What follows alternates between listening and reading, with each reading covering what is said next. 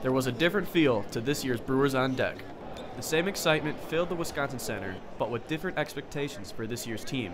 This is a first for me in 12 years, and it's a new experience, so I'm embracing that and actually enjoying it. For the first time, Mark Attanasio will have to accept a season that is lost before it has even begun.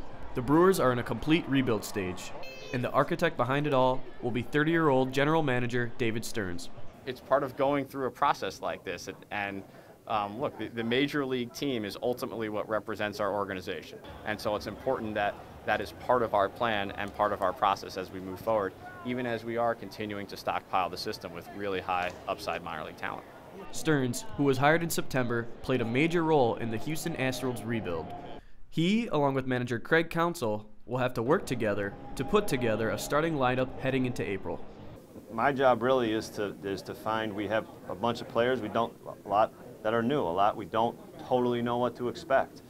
And we'll try to put as many of those guys in a position to have success and to be part of a championship big league team.